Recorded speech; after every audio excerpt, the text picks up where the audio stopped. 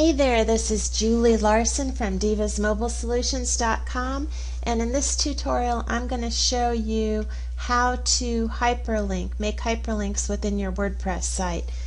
This site is my good friend Jan Johnson's site, and every Saturday morning she does team calls for her team and she records them, and so she has a page here where they can come back and listen to the recording.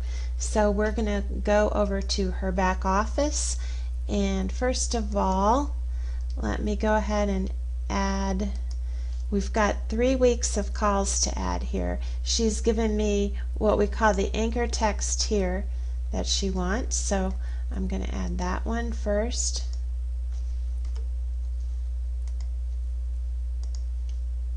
Alright, and then I'll add the other ones later after this recording, but let me show you how to hyperlink it. Alright, here's the link that we want it to go to.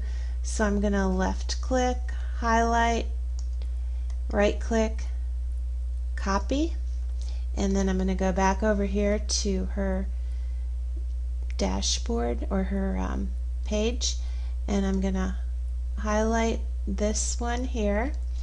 Oops. Okay, highlight it. I'm going to click on this chain link, and I'm going to get rid of the HTTP because that's going to be in the link that she already gave me.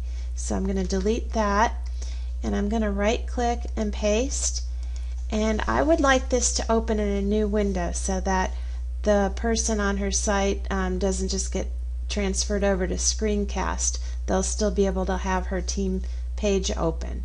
So I'm going to click on here, open in a new window, add link, and I'm going to click on update,